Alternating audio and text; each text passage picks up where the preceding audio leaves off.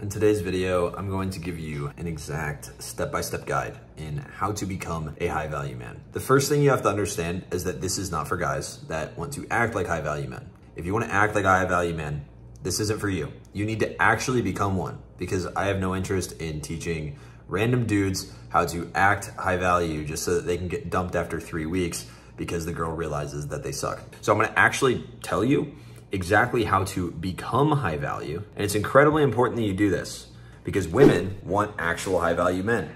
Women will test you for the rest of your life.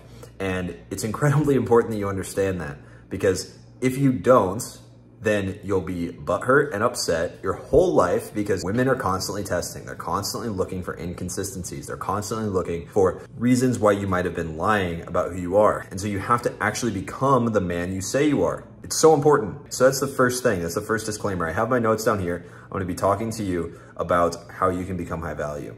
And this is not for men who want to act high value. You need to do the hard work. This is for men that want to actually be truly high value for the rest of their lives.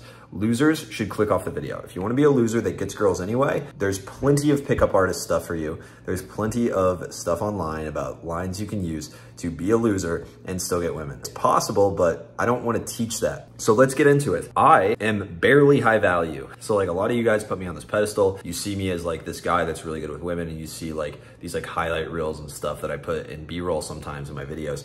And yeah, I've been with a lot of women. A lot of women like me. I'm attractive to a lot of women, but I'm barely high value. I'm still working every single day to be high value. So this is the first thing you have to understand. It is a lifelong commitment to turn into a man that's high value to women, especially to a man that's high value that first like demands respect or commands respect from other men, and women are also attracted to him. It takes a lot of work, and it's a lifelong pursuit to level that up as much as possible, to get the most social status possible, to be the highest in the social hierarchy. You need to set higher goals. This is my first step for becoming high value. Set higher goals.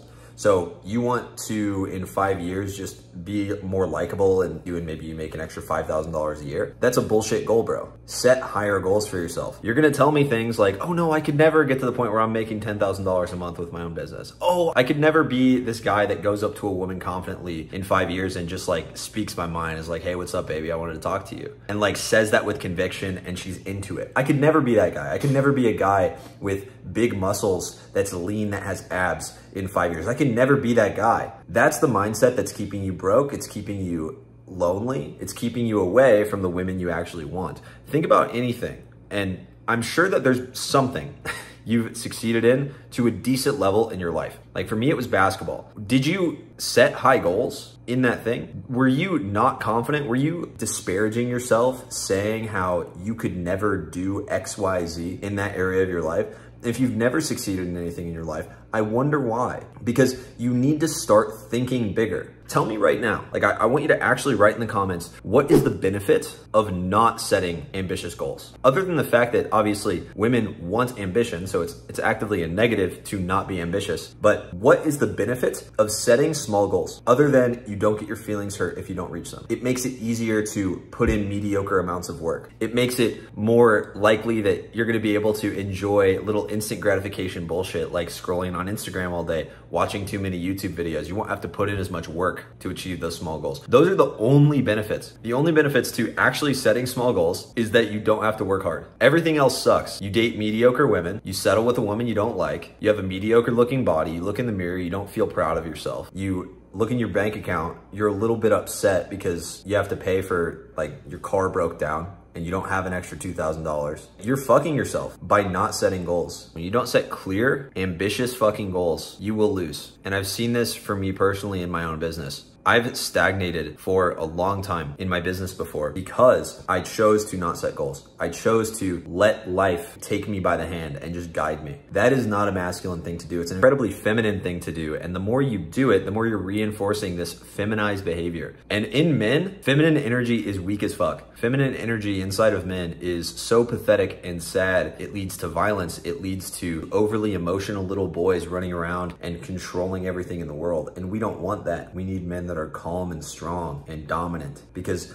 The fact is, in general, this is outside of dating, other than the fact that women just want to be fucking dominated and no one's man enough except for the top 2%, 5% of men to actually dominate them. Other than that, like, the world just needs stronger men. You're seeing all the polarity politically. You're seeing all the bullshit going on. You're seeing all the shootings. You're seeing everything that's going on in the world. Why do you think that's happening? It's because men are weak. So this is incredibly important. It's more important than just dating. So you need to set very clear, ambitious goals for yourself, because the only way that you'll ever contribute to society, the only way you'll ever actually have a life that you feel is meaningful. Like, we're gonna die one day. You're gonna be laying on your deathbed. The only way you're gonna be proud of yourself, 85-year-old version of you is gonna be proud of you, is if you set ambitious goals and you strive every day to achieve them. That's it. Oh man, I wish I worked less on that bullshit 9 to 5 and I worked on my vision. I wish I spent less time drinking beer with my shitty friends. I would have actually done something with my life. That's what you're gonna wish. You need to start dialing in the 4 pillars of masculinity. You start setting clear goals for your focus. Where do you want your life to be in 5 to 10 years? What do you want your body to look like in 5 to 10 years? Get very clear. You want to have abs. You want to have arms that are this big. You want to be this weight. You want to be able to lift this much. What do your finances look like in 5 to 10 years? And how are you going to execute on that to get there? You should have a clear plan for making $7,000 to $10,000 per month. And I know that some of you are going to be saying, oh, I can't do that. I can never do that. Yes, you can. There are people that drive Uber that make that. If you think that you can't do it, you are just not committed to excellence. You need to commit to excellence for the rest of your life. And honestly, if you're not ready to commit to excellence, that's fine. You can leave the channel. You don't need to be here. You need to commit to a life of excellence as a man, or you will be weak. You will be destroyed by society. You will be sucked up and spit out if you don't set ambitious goals. You will just be used as ammunition for someone else's goals. You want that? Because I sure as hell don't. That's why I'm recording so much for YouTube. So set clear goals. Set clear goals for your finances, your focus, your body, and your communication. Every room you walk into, how do you want to feel? Do you want to be able to get up on stage and give a speech and talk to a room of people and command their attention? Do you want people to introduce themselves to you because they feel your presence from across the room, because they can tell you're powerful? You know how to communicate your value, that you are high value. Set those clear goals. The exact thought process of, I'm not good enough, I could never do that, is keeping you stuck. And I want you to realize that. Lazy people, you can click off the video. You're destined for mediocrity, and that's okay. You can be mediocre, but if you're like me and you have this deep sense of fear about mediocrity and you would rather die than be mediocre, then you're in the right place, because I'm gonna show you how to strive for a life of excellence. That's what I wanted to do on this channel. I would suggest you check out other videos on the channel where I talk more practically about how to establish some of these goals, set bigger goals. I have a bunch of ideas written down here, like how to bounce back from a breakup, how to feel like a man again, how to get your mojo back, how to avoid settling, how to avoid average chump syndrome, 5 things you can do to unlock daddy energy. I have a ton of videos planned, and I've filmed a ton of videos in the past month showing you how to unlock that masculine ambition that's gonna have women throwing themselves at you. Because we get into this for the women.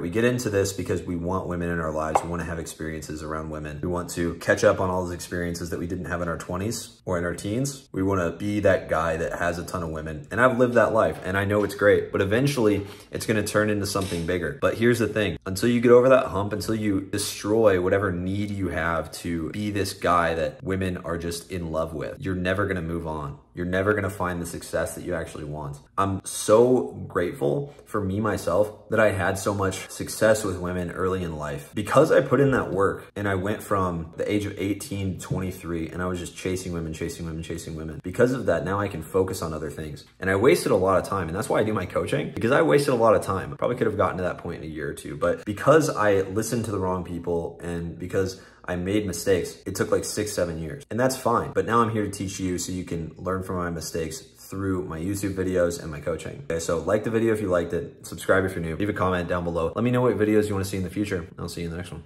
Peace.